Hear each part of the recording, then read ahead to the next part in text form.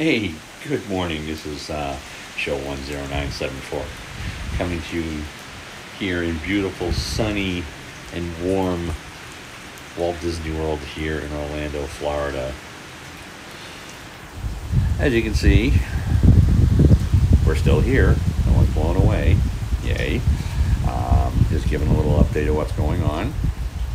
Give a little tap and go boom. There you go. You can see the sun is out, the birds are chirping, and all that happy-go-lucky stuff. So what's been going on is that Ian has moved by Orlando. We are kind of in one of its major rain bands.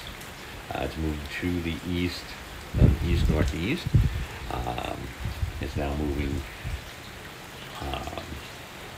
slowly towards the Atlantic side, or the east coast of Florida. We're still expecting an extreme amount of rain in the area.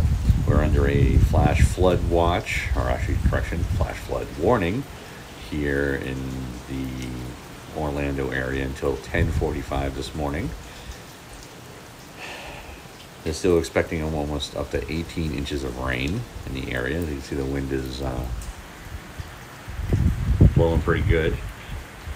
Got up this morning, there's some broken trees, some local ground flooding, things like that. But overall, not too bad.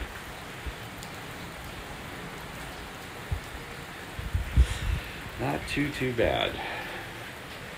So we're just kind of chilling and waiting and stuff like that.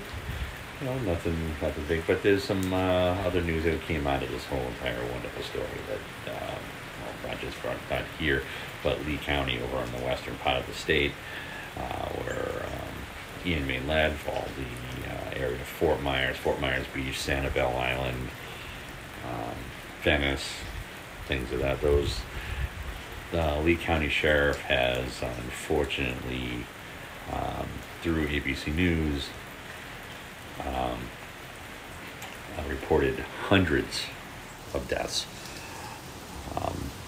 And there was also just recently a story that just came out from Daytona Beach on the East Coast that a 72-year-old gentleman was killed when trying to drain his pool.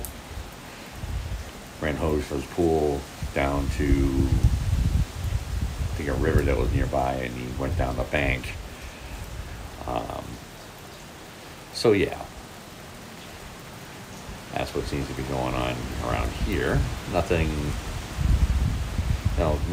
reported here in this area. Just a lot of wind, a lot of wet, some tree damage, things like that. It's a wonderful 72 degrees and raining pretty good. The building held up with no problem. Slept through most of it, so yay us. So yeah, well, the parks still remain closed.